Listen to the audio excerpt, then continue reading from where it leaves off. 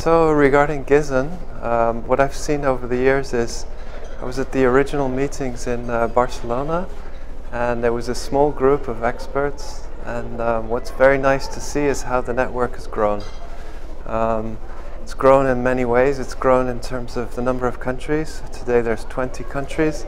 It's also grown in terms of the geographical distribution of the countries. So originally we didn't have countries from Africa, we had few countries from Asia, few countries from South America, and now we really cover the whole world.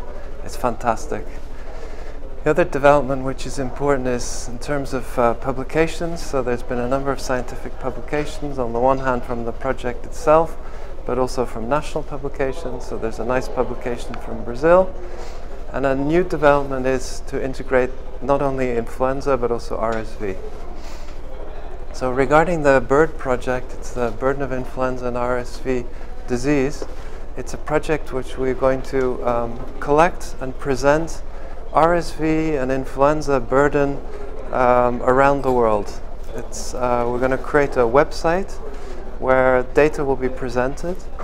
And what's important to be said is that we'll be working with countries which have data. So we will do a literature search and find countries which have good data on influenza and RSV, and we'll be presenting this on this website.